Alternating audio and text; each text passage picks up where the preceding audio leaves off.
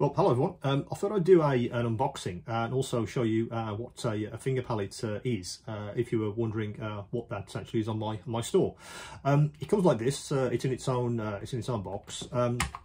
It actually comes in three parts. The main part itself is the actual finger palette. This is all metal, and it has an adjustable ring on the back. That's basically so it fits your fingers or your thumbs perfectly.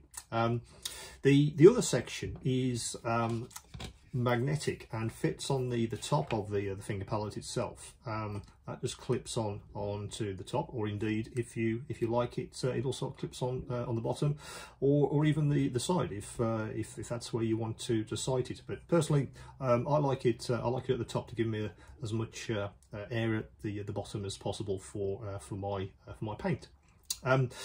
That's not the actual surface which you put the paint onto. The other part of the finger palette are these removable films. Basically, they are self-adhesive, and they fit onto the finger palette like that, and then you adjust wherever you want your palette, and it goes onto your thumb or your finger. I use these a great deal, particularly because I do a lot of figure painting, and they're ideal because obviously I spend a lot of time holding one of these. So when I'm holding that with my figure attached, I also have my finger palette here, just like that. Now, the reason for that is because you can bring your painting just closer to the figure. I still have my wet palette near me. And that's fine for all of the main colours and shades. But what I tend to do is bring the shades I'm working on at the moment. Say if I'm working on a face, for instance, and I'm going to need lots of different tonal shades to complete the face. What I'll do is put the actual tone onto the finger palette itself, and then maybe use one of these two areas for the additional tones. If I need to go lighter or darker, or what's quite useful is to have one of these with the base colour which you've chosen for the face. So if you do make a mistake, it's easy to correct.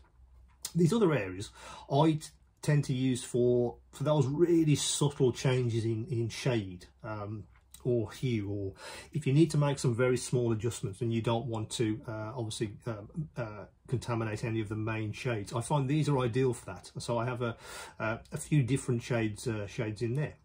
Now, of course, figure painters will obviously understand that's quite useful, but also because I make lots of scale models as well, and these are very useful as well. So if I'm actually building a scale model, for instance, so if I have a sprue, or if I've actually constructed anything, I'd still use the finger palette to make small adjustments. For instance, if I was working on panel lines, for instance, or if I wanted to do any kind of weathering, those kinds of things are ideal for finger palettes, because you can be very close to your model without having to keep reaching back to your wet palette.